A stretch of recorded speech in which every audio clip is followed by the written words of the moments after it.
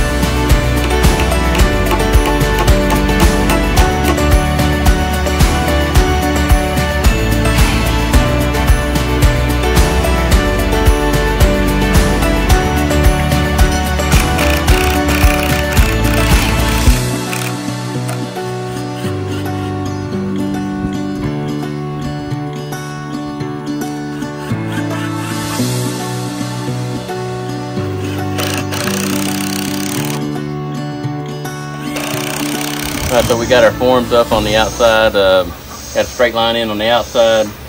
I measured in the second sideboard. Then I measured in the front, so it's all based off of that straight line off of the coop side.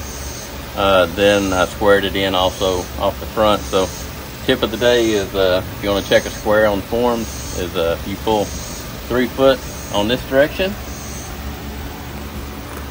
Pull 3, you go to your corner, intersecting corner, you pull 3 foot from inside corner, one direction. The opposite direction from the same corner, you pull 4 foot. And if you're square, you should come up with 5 foot exactly. So if you see right here, I'm right on the money, 5 foot in square.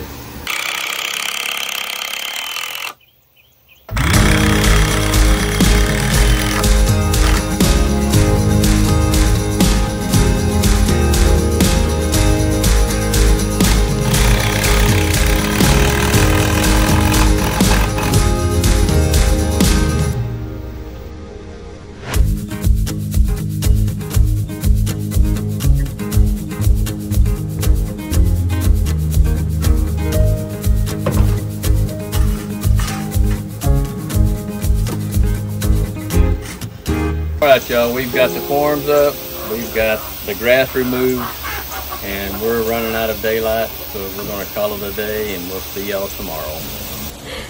Hey, welcome to day 2 of our concrete slab project. What are we going to start working on today, Darren? So we're picking up where we left off yesterday. When we finished yesterday, we had removed all the grass from the foundation. Today, I've been tamping it down, trying to get it all packed down, and then I want to go back and start putting the gravel and sand in to bring it back up to that 4-inch depth. That's kind of where we're at. And then I'll set the steel in it, tie it all together, and get it all ready. And then we'll off to go buy cement and push Sharon to work mixing some concrete. That's a job. Hey, I helped him with pouring the concrete for the coop part. Yep. It was a job. Yeah, you worked that day. I worked just a little bit. All right, so come join us as we get that done.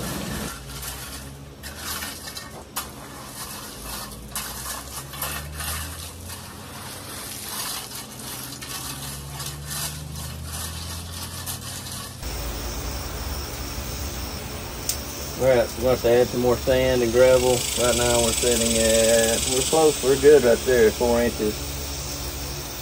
Yeah, that'll work there.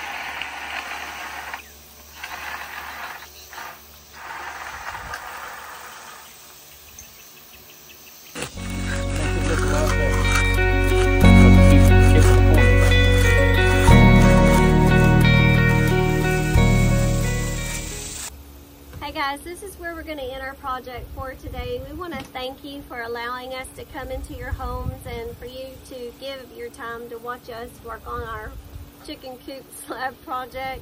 We have much more that we want to do to finish it out, like the beams and putting some cedar on the top, making a sunburst style on the top. But we just want to thank you for allowing us to come into your homes and share our project today. All right. Have a blessed day, and God bless. Bye, guys.